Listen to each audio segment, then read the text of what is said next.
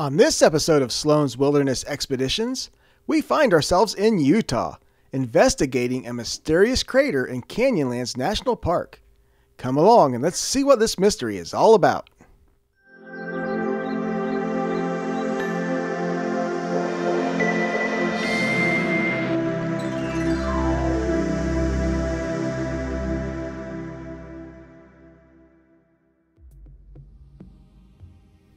Upheaval Dome is unlike anything else in Canyonlands National Park, or the rest of Utah for that matter.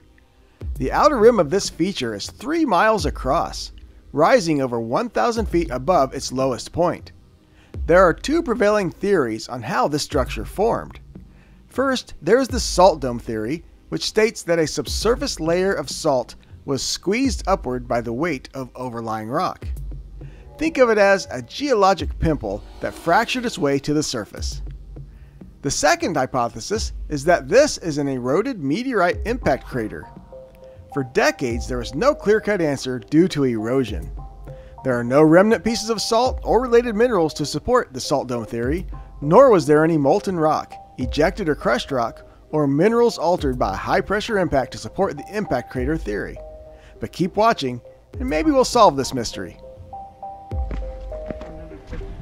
All right.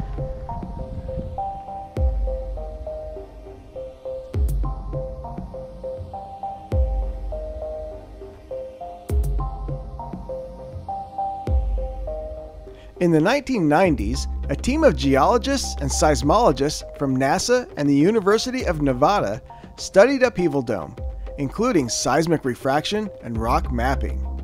The results supported the meteorite theory. Then in 2007, two German scientists reported finding quartz crystals that had been shocked by the high pressure of a meteorite crater, which to this day is the mostly accepted theory on what created this strange feature. So the mystery here is this is a 2-mile wide crater, and the mystery is what formed it. Some people think it was a salt dome that pushed up and pushed the rock and fractured it that way. But the more prevalent theory is that a meteorite hit this area, and there is more evidence that suggests that theory. So I think before we can come to a final conclusion on whether or not this crater is from a salt dome or from a meteorite impact, we're gonna have to go and check out some other viewpoints to make sure we've got a full understanding of the size of this thing.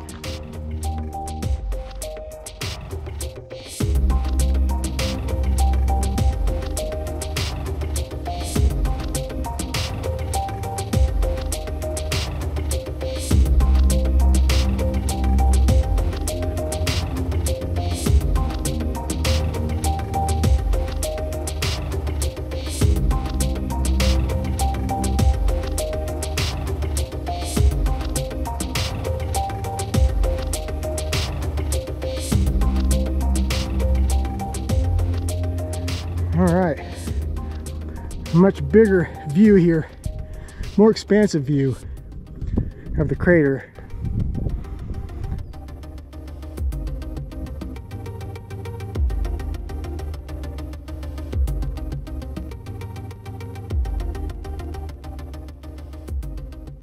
Although the colorization of the rock at the center might give the appearance of a salt dome, there is no actual salt.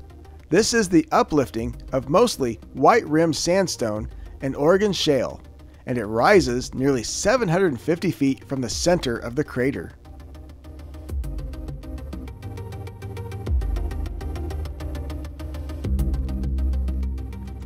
All right, so that is really fascinating. And just for the record, there is a trail here at Canyonlands that goes all the way around the crater, as well as a trail that goes inside the crater.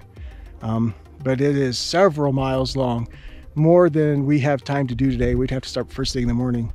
But we're going to take this and, I don't know, put it to our scientific thinking and make our own decisions on it, aren't we? Yep.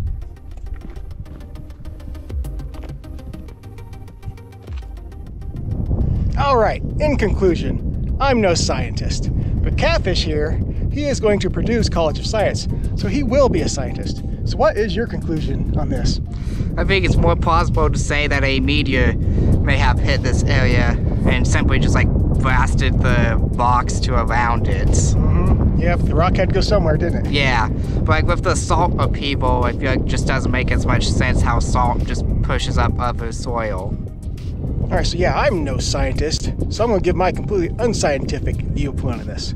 For me, that big salt dome, that's not salt. That's a cocoon. That's where Mothra is currently sleeping before Godzilla comes along and wakes him back up. Take that to the bank. Well, until next time, folks. Peace out.